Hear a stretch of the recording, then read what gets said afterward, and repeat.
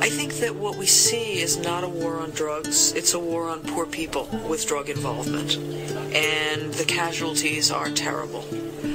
The United States is engaged in an experiment of wholesale incarceration that is having a multi-generational impact, and I think we're barely beginning to see the damage that it's doing. The American prison system, incarceration nation, lock you up, throw you in the federal or state pen, but nowadays it's shifting into corporation with the movement from public prisons to privatization, with the ticker symbols on the New York stock exchanges, 3 to 4 letters, it spells out a profit to investors. Put your money in the double and the trend of America's to continue to utilize the prisons for the so-called corrections. In the 80s, a drug war spiked the prison population real crazy. Congressional laws, 1986, crack versus powder kicks in. You got crack, get the longer sentence with conviction.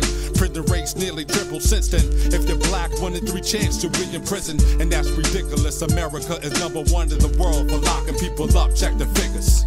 You've got a huge amount of industry connected to prisons. You've got prison construction.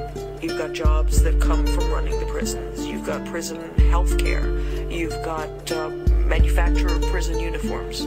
We're even seeing industries come in and try to use prison labor as a cheap way of doing their manufacturing. Cats selling drugs get locked up, full rights taken away while you sit in the cage waiting a day for your release. Step in the world that we live in. They legally can treat you like a slave due to your conviction. Look at the 13th Amendment. You thought this nation eradicated slavery with Emancipation Proclamations. Incarceration in the new world for slave system. Prison labors, 23 cents minimum wages. And federal prison is lower in the state pen. You thought slavery was over? They repositioned it into $1 billion industry. And politically they strip away your right to vote with no full citizenry. What are the options? The job market? Fill out another job application just so it could be discarded. The streets watching and the cops watching. Fill out the warrant documents, kicking the door with no knocking. The prison rates skyrocket. Throw away the key until it's rusted, and they sell it to the public with the word justice. It's disgusting when you see the numbers broken down in the social class and color. We have a 2-tier system in this country of dealing with substance abuse.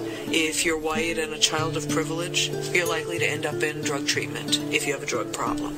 If you're poor and a person of color, you're likely to end up incarcerated. And it's a very, very vivid division. What we've seen is an escalation in incarceration rates.